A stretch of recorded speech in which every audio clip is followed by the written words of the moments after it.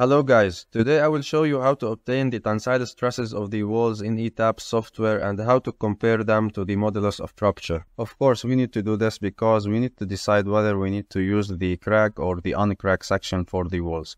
For the uncracked sections, they have the 0.7 Ig as the flexural stiffness, while for the cracked section, they have the stiffness of 0.35 Ig. If I go to the ACI code 318.14, we can check here this table. We have used almost all of those values in this table. For the columns, we have used the 0.7. For the walls, we have considered them to be uncracked for now. And we need to check if we want to use the crack section. And for beams, we have used the 0.35 Ig. And for the out-of-plane bending of the slabs, we have used the 0.25 Ig, okay?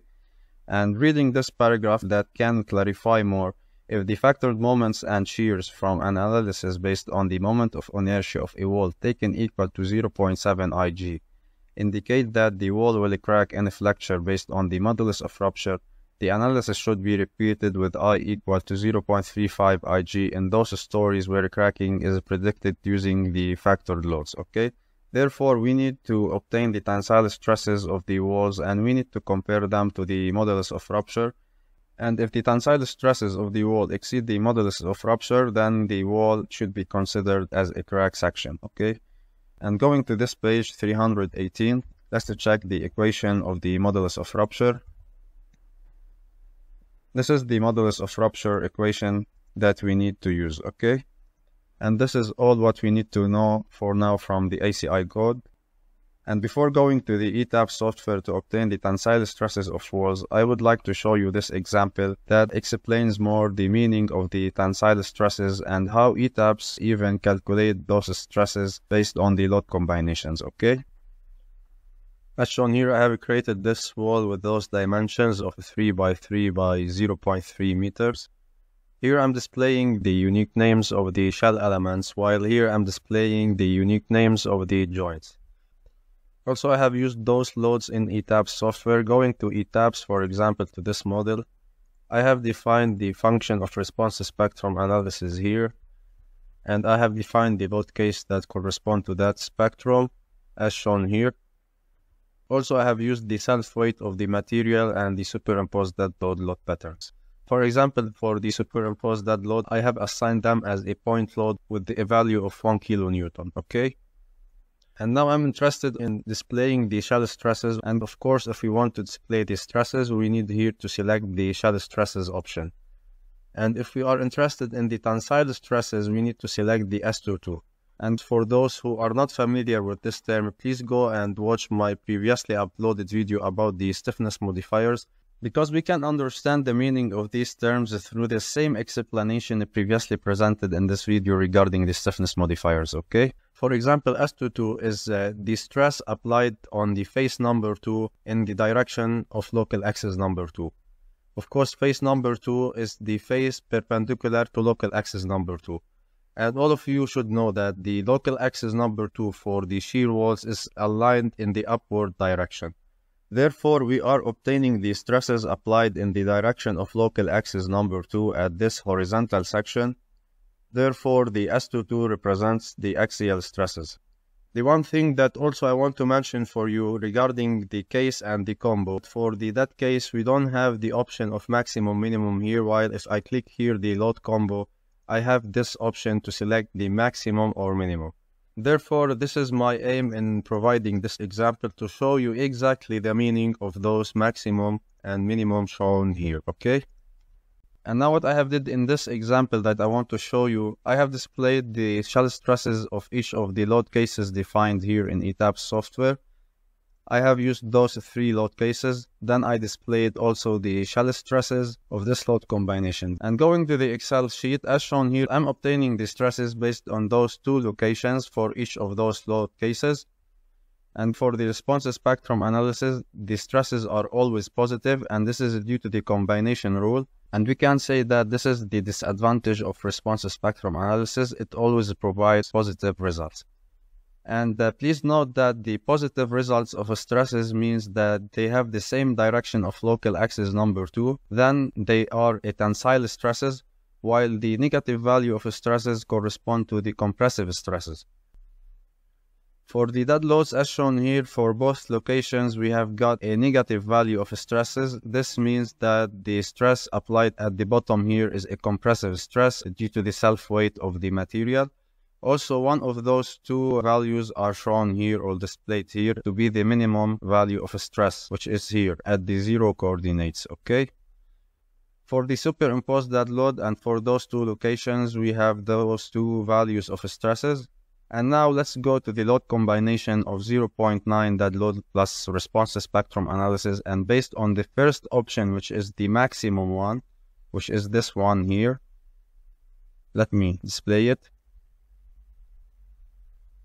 We have obtained the maximum and minimum values of stresses on those two locations. The maximum result is located at the 0 coordinates here, while the minimum is located here at the middle. And as shown here, this value is computed basically by just summing the stress obtained from the first load case, which is the response spectrum analysis, plus 90% of the self-weight plus the superimposed dead load. As shown here, we have got this computed value, which is just the same as the one displayed here. And similarly for the second value, we need just to do the same. Then basically what we are doing for the maximum option of the load combination, we are just using the positive values of the response spectrum analysis results. While if we select here the minimum option, which is here in ETABS, we need to include the negative sign to the response spectrum analysis results plus 90% of the self-weight and the superimposed dead load. Similarly, for the second location here, we need just to do the same. We need to take the negative results of the response spectrum analysis stresses plus 90% of the self-weight, okay? Therefore, this is what ETABS do for the option of maximum and minimum here that correspond to the load combination. For the maximum option, it takes all the response spectrum analysis results to be positive, while if we select the minimum option here, all the values of the response spectrum analysis will be in negative sign. And of course, since we are interested in obtaining the tensile stresses of the shear walls, we need to use the maximum option here. We don't need to use the minimum one as it corresponds to the compressive stresses, okay? Then we are just interested in obtaining the maximum results of this load combination. And before leaving this Excel sheet, I want to show you that I have already exported the results of the shell stresses for those two locations from ETABS software as a values, as shown here. And in order to do this, we need just to go to the display show tables, and there is an option related to the walls output. We can use it. But in order to determine the correct results, we need to determine the correct location by determining the unique name of the shell elements and the joints. For example, going to those two figures here, I have displayed the unique name of the shell elements using here this option, while I have used the unique name of the joints using this option, okay? And in order to determine the stress at the 0 coordinates here, we need to use the shell element number 2 and the joint number 1, okay? Similarly, for the middle location, we need to use the shell 42 and the joint 58. And this is what I have did here in those two tables, okay? Now we need to go to ETABS to display the shell stresses for the walls. And I will use the 0.9 dead load plus 1 earthquake load to check the tensile stresses of the walls.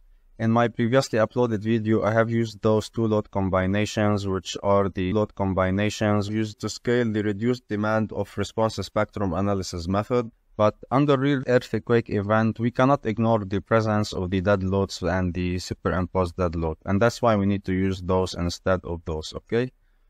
But in practice, we can use all of those, okay? It's not a big problem. But I will use those because I want to use the same methodology used in my previous project, okay? And now we need to display the shell stresses of the walls. I will select the walls by going to the pier label here. And I will select the pier number 1. And we need to display the shell stresses from this option. First, we need to choose the load combination in X direction, Of course, for this option, we need to use the maximum one, and we need to select the ester tool. And as shown here for the minimum and the maximum range, I have used the 3.5 megapascal, which is actually the modulus of rupture. Going to this Excel sheet, and for f prime c equal to 32 megapascal, the modulus of rupture is computed from this equation shown here, and it is equal to 3.5, okay? And by providing this value for those two inputs of the minimum and maximum ranges, we will be able to display the shell stresses results based on two colors only. For example, the first color will be for the stresses less than the 3.5, and the second color will be for the stresses higher than the 3.5, okay? Also, we can change the color displayed by going here to the output option, and we can change here, for example, the color of the maximum results from the dark blue to be yellow. And let's click apply here. But to save time, I have already exported the results to here to Excel. And as shown here, I have chosen to display the shell stresses of core number 1 and core number 2 only. And this is because both sides of this building act similarly due to the structural symmetry around the y-axis. Or in other words, if I put a mirror here at the middle, this side is just similar to this side. Therefore, we should expect to have the same response of those structural components under seismic forces applied in the y direction. And as shown here, none of the shell stresses across all cores exceeds the modulus of rupture. And those small yellow dots aren't a big deal and they can be neglected. And keep in mind, we should expect a high concentration of stress in certain spots like the wall corners and near opening, which is normal. But these minor stress points won't cause any major cracks or problems, so we can safely assume that the core walls aren't cracked and we can work with the uncracked section for this project, okay? But to provide further clarity, let me show you this example that I have included here for a similar project but with a different structural configuration. And this building is torsionally irregular under seismic forces applied in the y direction. And as shown here, due to this irregularity, the tensile stresses of core number 1 exceeds the modulus of rupture, and we have major cracking happening in the first two stories here. Therefore, we must classify the wall segments of core number 1 in the first two stories as a cracked section, because they are experiencing a significant cracking as shown here. While core number 2 and 3 doesn't experience this major cracking, and those small yellow dots can be neglected. Therefore, this is how we can determine if the section should be considered as a crack or uncracked section, okay? And this is the end of this tutorial. I hope you find it useful, and please stay tuned for my next video.